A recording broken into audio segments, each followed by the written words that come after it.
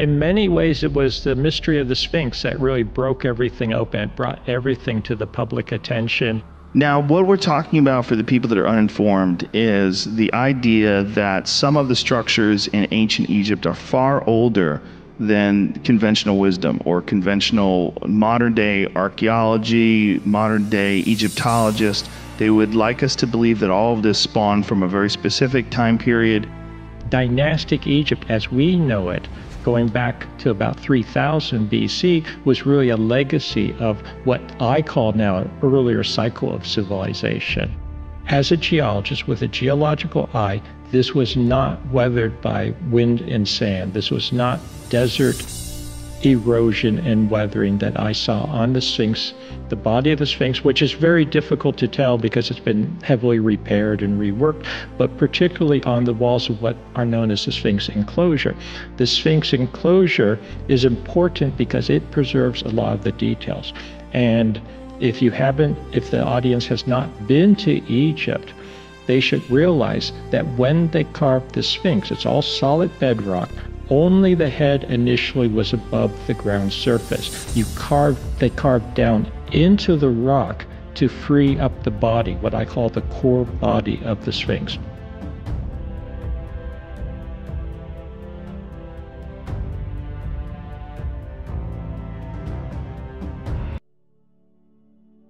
For centuries, the Great Sphinx of Giza has stood as a silent guardian of Egypt's Giza Plateau, watching over the pyramids and the Nile. Its lion's body and human head have inspired myths, legends, and scholarly debate. But beneath its imposing form lies a deeper enigma. What secrets does the Sphinx hold? And who were the architects behind its creation? The rediscovery of the Sphinx happened long after its original construction. For much of its history, it was almost entirely buried under sand, with only its head visible. In 1817, Italian explorer Captain Giovanni Battista Caviglia led an early excavation, clearing some of the sand to reveal more of the body.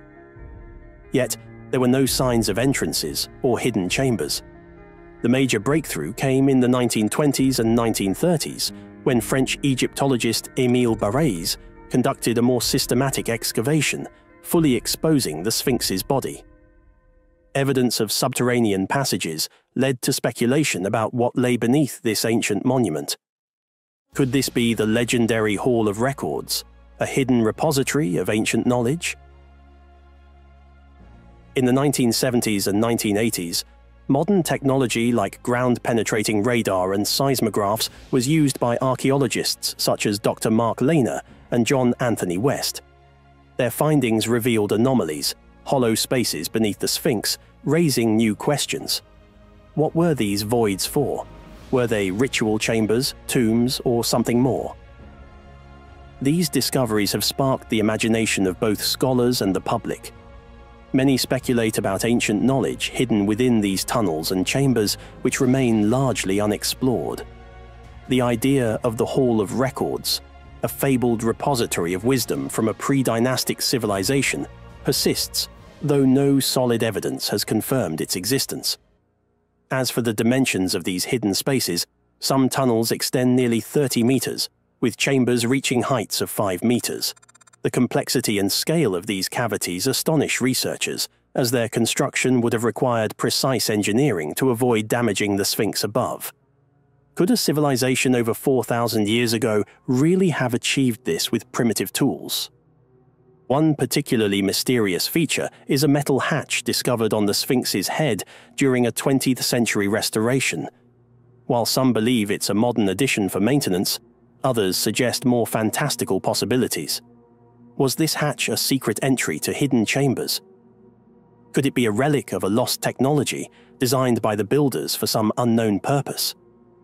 The question remains, who built the Sphinx, and how did they achieve such a perfect blend of form and function? The Sphinx is an impressive 240 feet long, 66 feet high, and 62 feet wide. Carved from a single mass of limestone bedrock, its weight is estimated at 200 tons.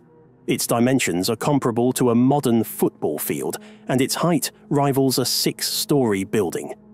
Given the rudimentary copper tools available to the ancient Egyptians, this achievement seems almost impossible.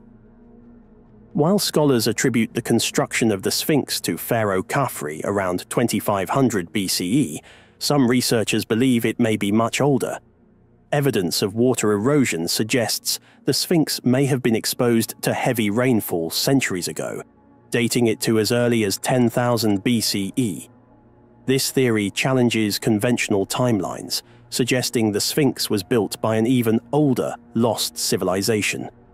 Could the Sphinx have been constructed by a forgotten culture, equipped with knowledge and technology far beyond what we attribute to the Egyptians? The discovery of hidden chambers beneath the monument only adds to this speculation.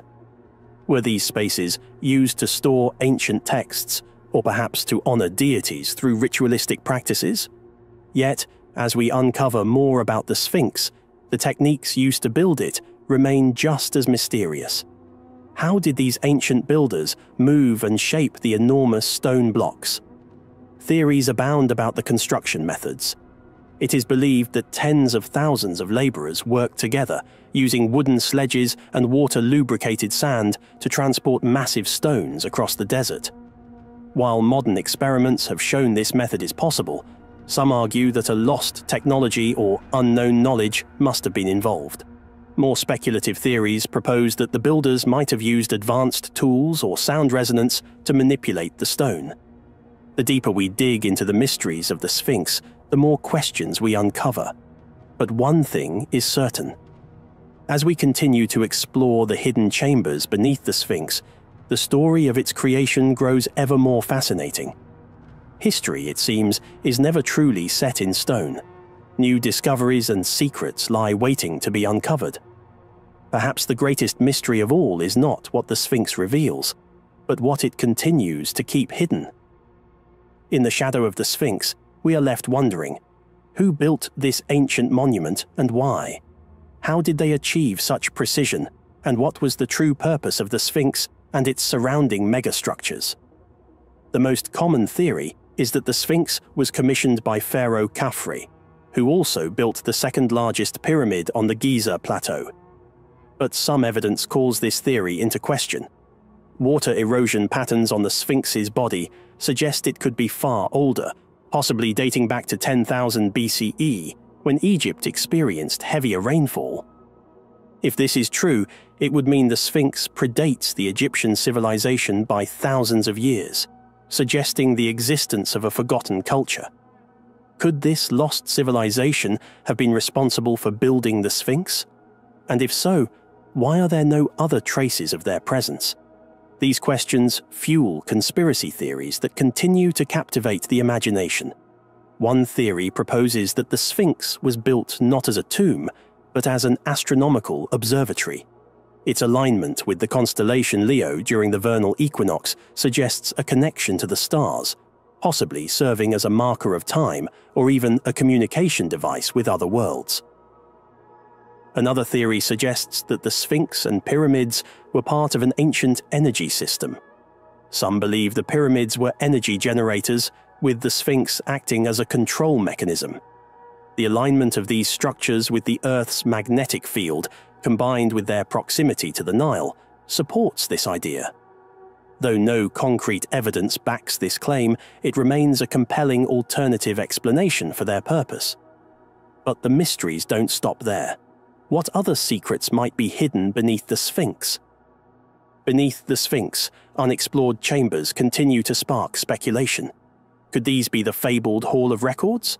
According to legend, this hidden vault contains the lost wisdom of an ancient civilization, possibly Atlantis.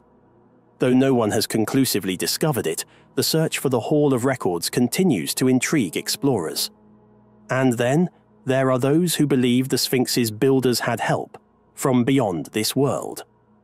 Extraterrestrial theories surrounding the Sphinx have persisted for decades. Some claim that the precision and scale of its construction are too advanced for the period, suggesting ancient Egyptians had assistance from extraterrestrial visitors. While this remains in the realm of science fiction, it highlights the fascination the Sphinx holds over the human imagination. Yet, even without the intervention of alien hands, The Sphinx and its surrounding pyramids are marvels of engineering. As we stand before the Sphinx, we are left with more questions than answers. What was its true purpose? Who were its builders? And why does it continue to mystify us after thousands of years? And so, the Great Sphinx of Giza remains, watching over the desert, guarding secrets that may never be fully understood. What lies beneath its pores, in hidden chambers, or in the past still waiting to be uncovered? Only time, and perhaps future discoveries, will reveal the answers. Until then, the Sphinx will keep its secrets, waiting patiently for the day when we are ready to understand what it truly has to tell us. There's something called the Osiris Shaft, which is located directly under the causeway between the Sphinx and the second pyramid. It goes about 100 feet underground. It's carved out of the limestone bedrock. It's the creepiest place I've ever been in my life. It's disturbing. So it's 3 different shafts, and you go down, and here's where it gets, this is the crazy part. When you get to the 3rd level, which is completely dark and freaky, there was a side tunnel. Zahi Hawass himself, there was a documentary, went down there, and he's standing in front of this tunnel that went sideways, and he says, it's yet to be explored, and I don't know what's down there, but Joe, they've since sealed it up. It's like cinder blocks, they sealed it up. What? Yes! There are things that have gone underground in Egypt that, for whatever reason, Joe, is just off limits to the public.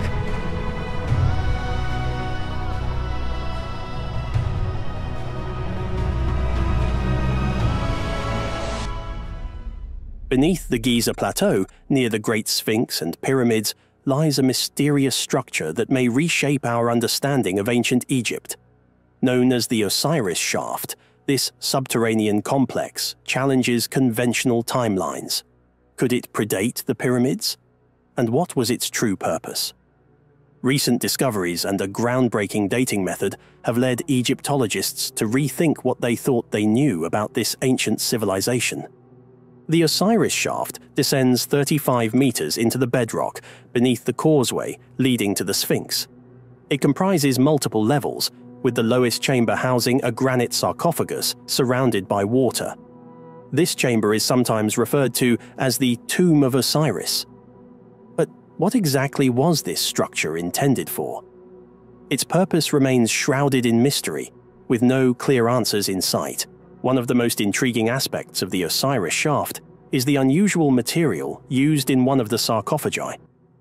Egyptologists discovered a stone unlike anything previously found in Egypt. How did it end up here, deep in the bedrock? Even stranger, the structure itself seems to have been designed without easy access in mind. There are no steps or ladders leading down to its depths. The ones installed now were placed there by modern archaeologists, suggesting that the ancient builders had no intention of facilitating frequent visits. The logistics of moving the massive sarcophagi, some weighing up to 40 tons, further deepen the mystery. How were they lowered with such precision into the shaft, which itself was not designed for easy entry or exit? The precision required to lower these gigantic objects without error suggests a technological ability that we do not fully understand.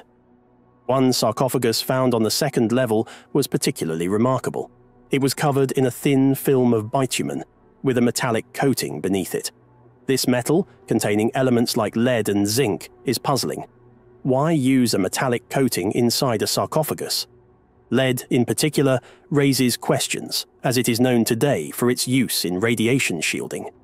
Could the ancient Egyptians have been aware of this? Moreover, measurements showed unusually high levels of gamma radiation inside the sarcophagus, further hinting at a function beyond burial. The method used to date one of these sarcophagi, called optical thermoluminescence, measures the last time the stone was exposed to light. The results suggested a date as far back as 3,350 BCE, centuries before the accepted construction dates of the pyramids. This implies that the Osiris Shaft could predate the pyramids and the earliest dynasties of Egypt. What's even more curious is the material of one sarcophagus, dacite, an igneous rock not found anywhere in Egypt. In fact, after consulting with geologists, it was confirmed that there are no significant dacite deposits in Africa large enough to produce a sarcophagus of this size. This means the stone was transported from outside the continent, perhaps from Europe or the Black Sea. The logistics of transporting a 40-ton block of stone across seas and deserts remains a mystery. Why didn't the builders use locally sourced granite or basalt, which would have been far easier to acquire? This discovery challenges long-standing views on ancient Egypt's chronology. The dating method used reveals a time well before the pyramids, offering a glimpse into a distant past. Could the Osiris Shaft represent the work of a forgotten civilization, one whose achievements have been lost to time? As we explore the depths of the shaft, more questions emerge. Was the shaft's design deliberate, meant to preserve the dead using unknown methods? Could the high radiation levels within the sarcophagi have played a role in ancient preservation techniques? The builders of this structure may have known things we have yet to uncover. As archaeologists delve deeper into the Osiris Shaft, they challenge established notions of ancient Egypt. On the third and deepest level, a stone island surrounded by water holds yet another granite sarcophagus. This time, the sarcophagus is made of granite, a material more common in Egyptian structures. However, its location deep underground and surrounded by water raises further questions. This sarcophagus dates to around 2370 BCE, placing it in the Old or Middle Kingdom. Interestingly, the design of the third level seems to be a later addition to the shaft, suggesting the site may have been used and modified over centuries. If true, this means the Osiris Shaft was considered important long before the time of the pyramids. One of the most intriguing features of the third level is the water system. A meticulously shaped canal surrounds the chamber, and the water level appears to be maintained at a precise depth. How did the builders engineer such a system over 100 feet underground? The bedrock in this area is solid, making natural water leaks unlikely. This suggests that the builders tapped into a hidden water source, possibly through an underground channel or spring. At the Osirian, another ancient Egyptian site, similar subterranean water channels have been discovered, indicating that the ancient builders had advanced knowledge of hydroengineering. Water was often seen as a source of life and regeneration, and its presence in the Osiris Shaft may have had symbolic significance in ancient rituals related to death and rebirth. This brings us to the connection between the shaft and Osiris, the Egyptian god of the dead and the underworld. According to myth, Osiris was resurrected in a sarcophagus placed on an island surrounded by water. The third level of the shaft closely mirrors this imagery. Could the builders have been trying to replicate the tomb of Osiris? Or was this part of a deeper religious practice? Oddly, the sarcophagi found in the Osiris Shaft are devoid of inscriptions, which is unusual for ancient Egyptian tombs. This absence of hieroglyphs has led some scholars to suggest that these sarcophagi were not intended for traditional burials, but served a different, perhaps secretive, purpose. Adding to the mystery, researchers detected significant levels of radiation inside the sarcophagi. Combined with the lead coating found on the second level, this suggests that the sarcophagi might have had an advanced preservative function, something we do not yet fully understand. If the ancient Egyptians had knowledge of radiation's effects on preservation, it would represent a technological leap far beyond what we currently attribute to their civilization. Beyond the physical mysteries, the Osiris Shaft raises important questions about the origins of Egyptian civilization. The dating of the second-level sarcophagus to as early as 3350 BCE points to a pre-dynastic origin, making the shaft one of the oldest structures in Egypt. As we continue to investigate the Osiris Shaft, the possibility of discovering hidden chambers, artifacts, or tunnels remains high. The Osiris Shaft is rewriting our understanding of ancient Egypt and perhaps even pointing to a forgotten chapter in human history. If you enjoyed this video, then prepare to embark on an extraordinary journey. Our next adventure takes us to the heart of Egypt, where we'll unravel the mystery surrounding an ancient pharaoh shrouded in legend. This extraordinary ruler was said to be half human, reigning for an astonishing 16,000 years, a feat that defies the boundaries of modern science. It's a story filled with intrigue and enigma, one that's bound to leave you questioning the very limits of our understanding.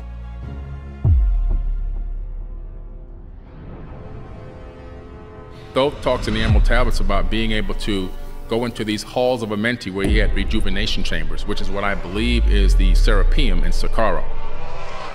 And he would go into these gigantic stone boxes, and he would then transfer his consciousness from his body into another body.